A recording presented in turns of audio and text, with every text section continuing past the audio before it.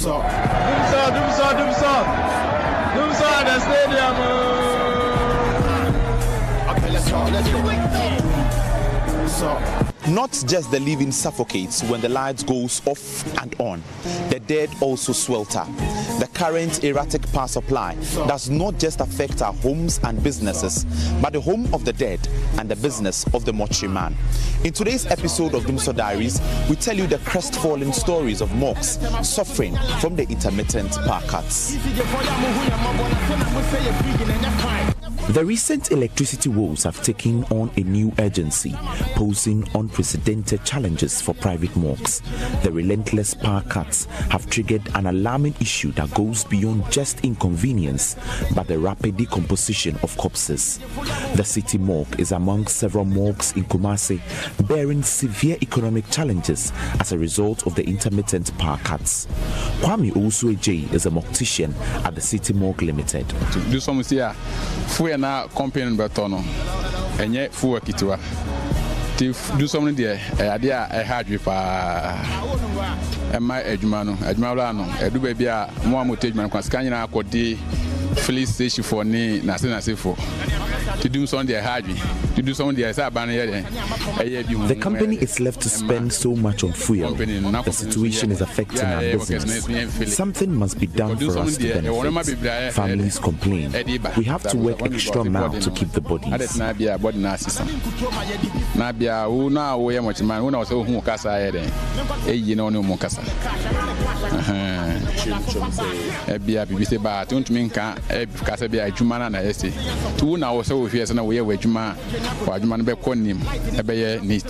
Bodies are decomposing more rapidly than usual due to recent power disruptions. Kwame explains how frustrating it is to perform his duties. I do that now. Yeah, attend that no do baby yebre. I say you check obi body because in panic the body need by say bibinti oni ahun bonti no kwese o de 2 years. Do time na oba be fa na bibia ye den eye kama. Ti wan ma wo attend that na ma ho anye ha na say bibisia wo di akwadwo dia e bia bet me afeti no ma bebere all bodies ni ho. Say light ni so bodies no etesen. Oh, say was hu ye fresh. It is our cocoa store, Akotonam, na ice na eden, Afrim.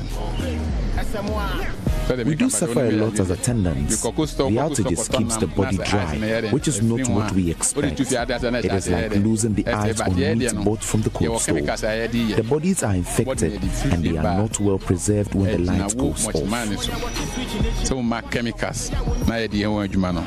Umani available ekoni mukama. Ba what me anye ankoni mu na se bia body no yidu ko to fridge mu fresh sa se bia me ba beye. Na want me anye sana mana my bed and bed and dum do so na body benya de benya infected.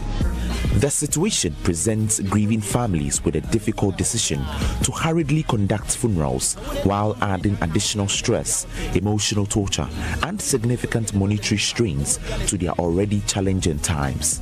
Kofi Odro explains the challenge families go through.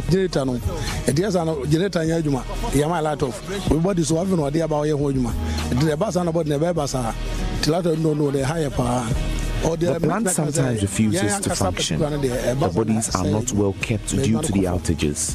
It's destroying our businesses. Families get frustrated anytime they get here to see their bodies dry.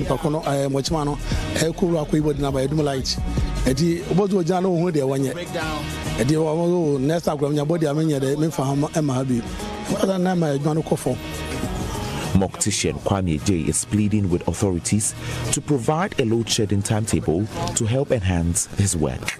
We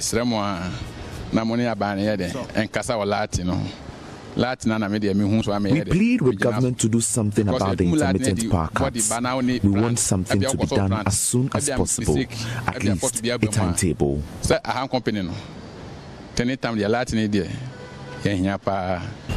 For Joy News, Nana Boachidan Kwayadum, Kumasi.